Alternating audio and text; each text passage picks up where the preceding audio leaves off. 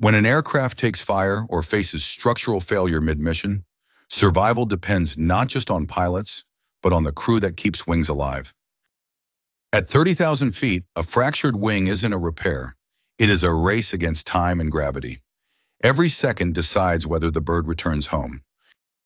In combat zones, quick repair teams known as Battle Damage Assessment and Repair, BDAR units deploy within minutes of emergency landings.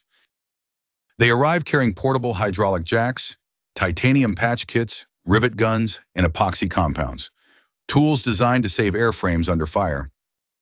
First, engineers inspect the damage using thermal and ultrasonic scanners to identify cracks, punctures, and internal stress fractures invisible to the eye.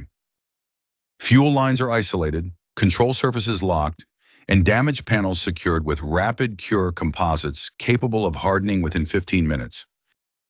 In severe cases, temporary wing patches are bolted and bonded to redistribute aerodynamic loads until the aircraft can reach a forward repair base.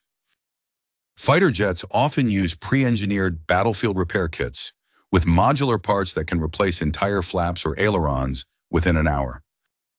Crews wear flame-retardant suits and anti-static gloves as sparks fly, every repair taking place inches from explosive fuel cells. Once the patch is complete, a ground run begins. Engines spooling, wings flexing, stress gauges measuring whether the fix can survive takeoff thrust. If approved, the pilot performs a low-speed taxi, gradually increasing pressure, ready to abort if vibration or torque exceeds safe limits. Many wartime aircraft have flown home on one wing section, patched with nothing more than carbon fiber mesh and sheer determination.